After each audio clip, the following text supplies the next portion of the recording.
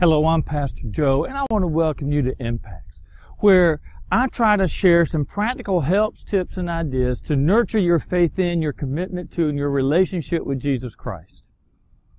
Today is the 8th episode in this series of Road Signs of Faith. So over this series, we've been looking at some of the commonly seen road signs and how they can help us think about our walk of faith. And I hope that over the previous 7 and then this episode as well, that you've enjoyed it and that you have found it helpful.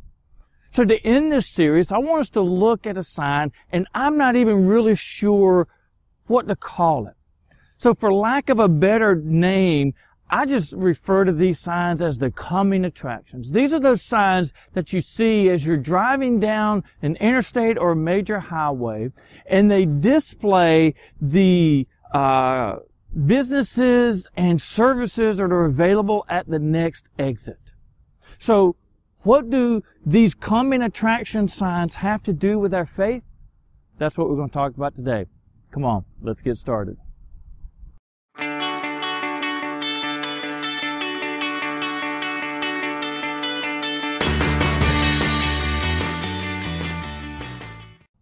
You know, I've got a feeling that a lot of us are pretty similar.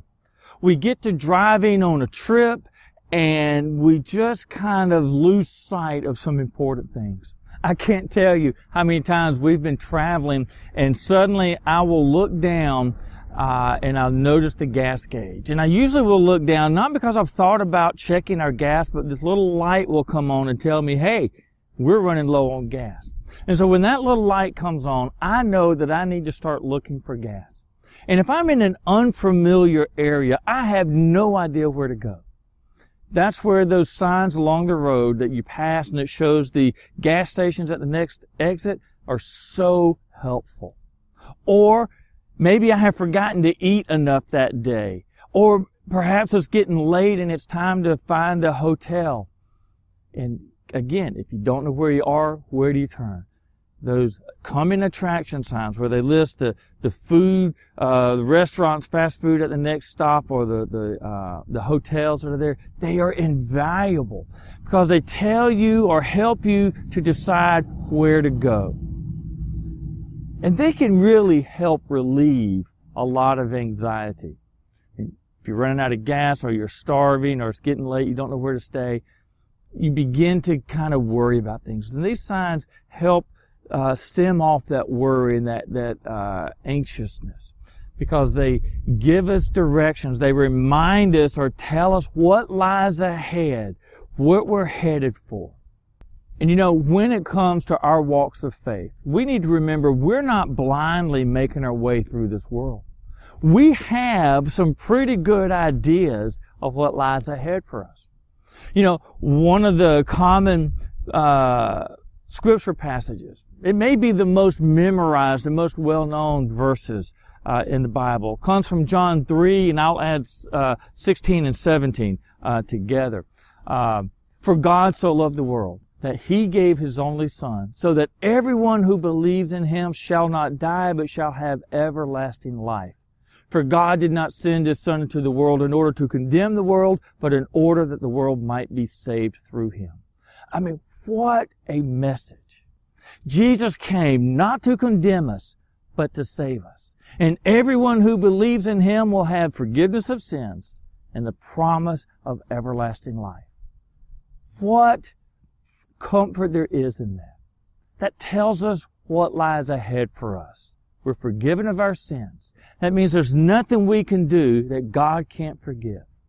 And then we have the reward. We have that promise of an eternal life lived in His presence. I mean, nothing could bring us more comfort than that. Another verse that I like comes from the 3rd chapter of Philippians.